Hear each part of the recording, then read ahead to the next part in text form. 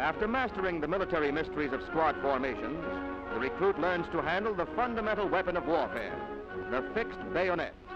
This drill teaches him a science which combines the elements of fencing, boxing, Jiu Jitsu, and a bout with a medieval quarterstaff.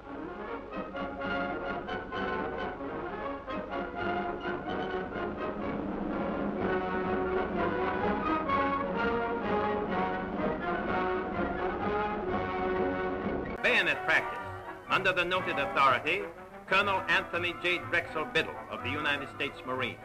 All the instructors. Colonel Biddle says his students learn very quickly. These two seem to have mastered the art of hand-to-hand fighting. It probably will end in a draw.